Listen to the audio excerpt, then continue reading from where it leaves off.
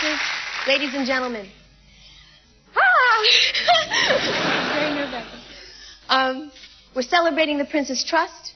We're celebrating talent, especially young talent. We are also celebrating the 21st birthday of London Weekend Television. And it's my pleasure to introduce to you Steve Coogan.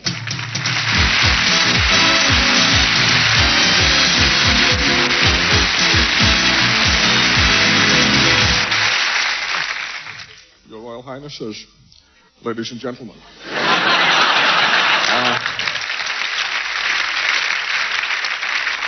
As I'm sure you're quite aware, my name is Bond, James Bond.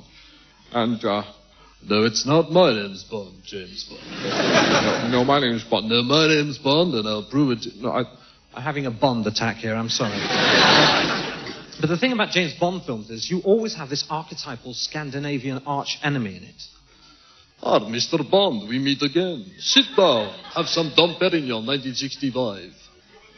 This guy's tried to shoot him on several occasions. He sits down and has a drink.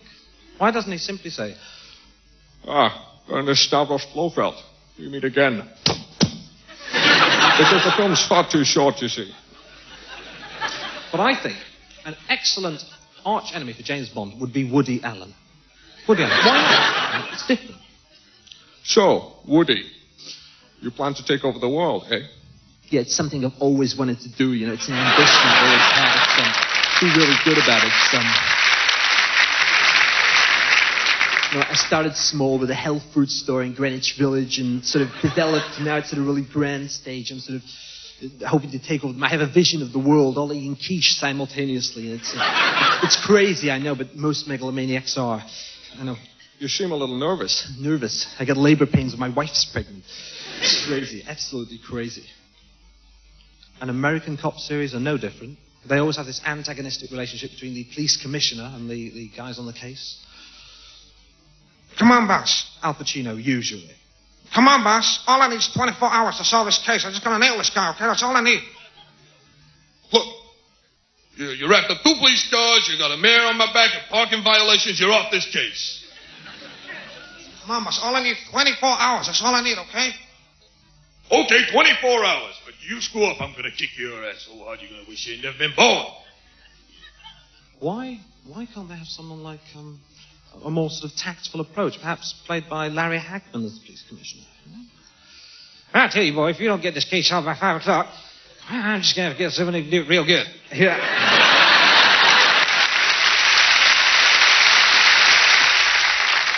In fact, I'm gonna bring him right now. Sly, are you there, Sly? Yes, yo, what do you want me to do? Blow him away, bust him dead? Sly, your acting is real terrible. I'm gonna have to bring my acting coach. Michael, are you there? Yes, do you want me to help you? Yes. I want you to tell him how to act real good. Okay, now, Sylvester, if you're going to act, you don't need to shout all the time. I don't need acting lessons. You can speak quietly like this, and then, for no apparent reason, you can get really, really loud. Ladies and gentlemen, my name is not Michael Caine. It's Steve Coogan. Thank you very much for listening.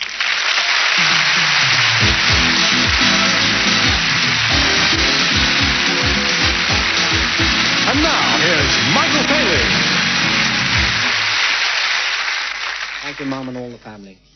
Every once in a while, there arrives on the pop scene a group so multi-talented, so charismatic, so dynamic, so musically inventive that they change the face of pop forever. Well, let's hope we see one later tonight. Our next group have tried several names in their quest, their elusive quest for fame. Originally, they were the Three Wets. Then they became the fabulous Wet Brothers. Gary, Steve, Ivan, and Cliff. For a short while, they became the Norman McIntosh Novelty Accordion Band. A song, a squeeze, and a live anaconda. For a very short while, they were the Mormon Tabernacle Choir. But tonight, ladies and gentlemen, they remain for you. Wet, wet, wet.